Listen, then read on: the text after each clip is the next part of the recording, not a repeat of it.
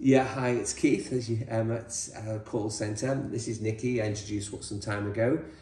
So Nikki is actually the supervisor or the manager for the technical support.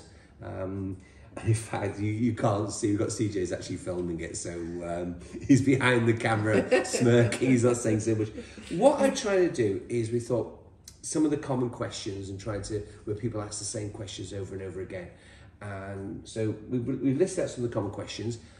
I don't know these questions, I don't know what's going to be asked. So this is putting me on the spot a little bit. So go ahead and see, you try me, see if I can answer the questions. I'm sure you will, I'm sure you'll answer them all correctly. You're very passionate about the inverters.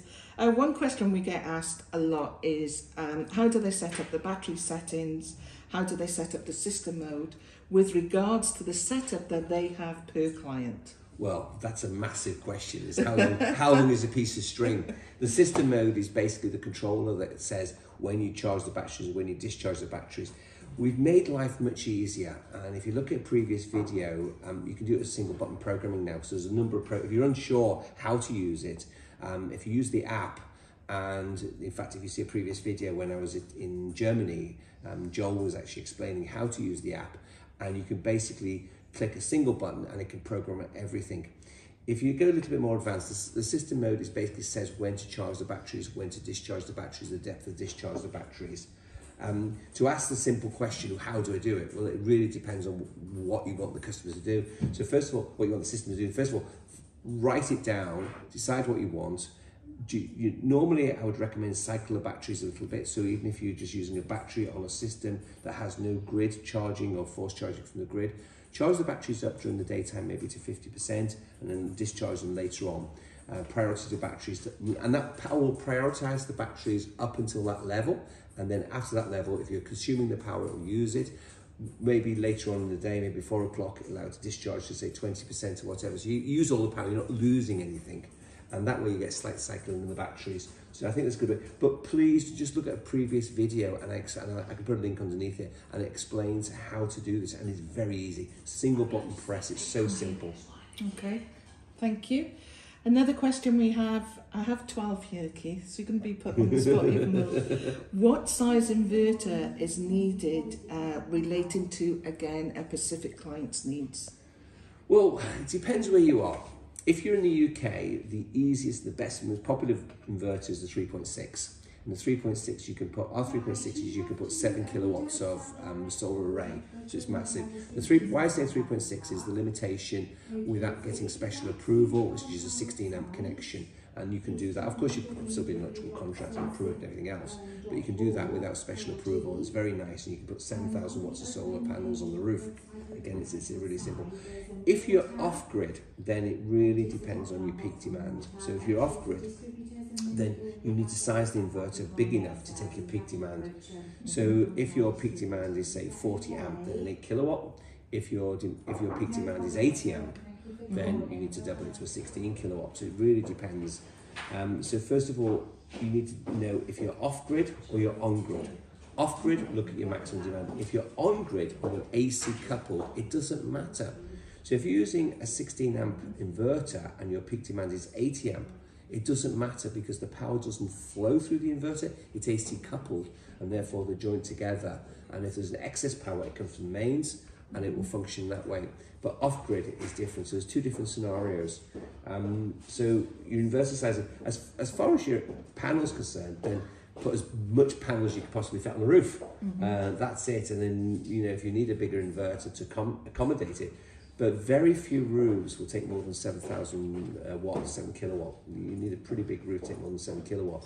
But that's the rule. There's a bit many, put as many panels as free. It's free electricity, it's free power, so put as much as you possibly can. But that's basically it. You're off grid, then you need to look at your peak demand. On grid, it doesn't matter.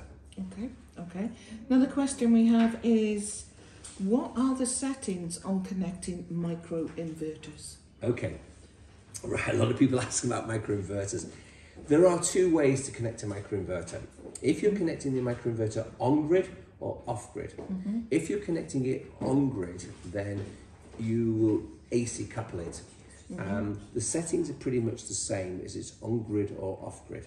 However, If you're connecting it off-grid, then you will connect the microinverter via the auxiliary port, and it will go into the auxiliary port, and the inverter will do some frequency shifting. They call it throttling back when it's full, so it can control it by frequency shifting. If you're AC coupling, then it can't throttle it back, so therefore the microinverter will just operate. But what it can do is it can charge the batteries. If you AC couple, if you start to export, our inverter can input the power back into the battery and export it out. It's simple. You just go onto the auxiliary, you set it as under microinverter settings, and it's there. It's just it just says microinverter settings.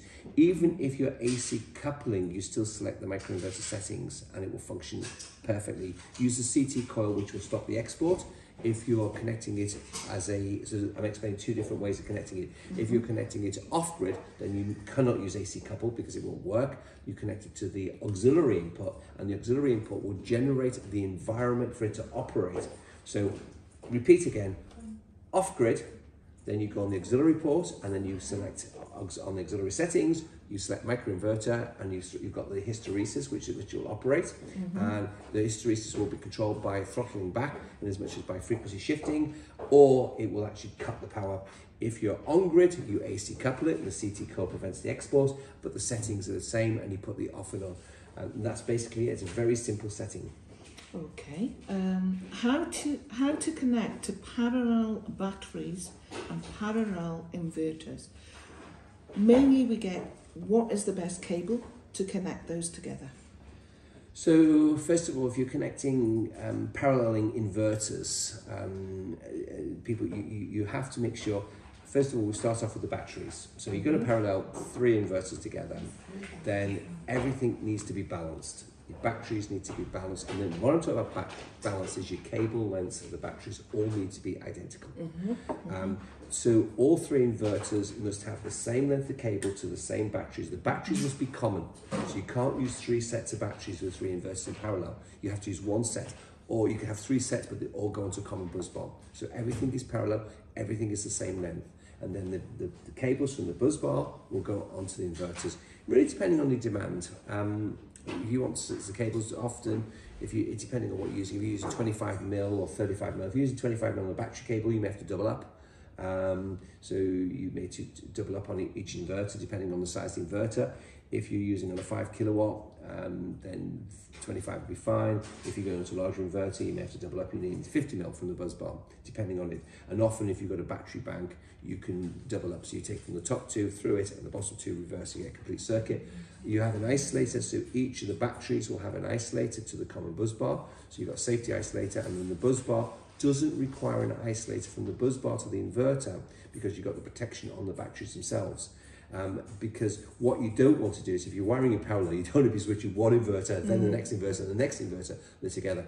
Again, for your outputs, keep everything short as possible, and everything will be, you parallel your load, which is your UPS, you parallel your auxiliary if you're using a generator, and you parallel your grid connections, or parallel. If it's 3-phase, and of course you wire in 3-phase configuration, there's loads and loads of videos explaining that and how to do it.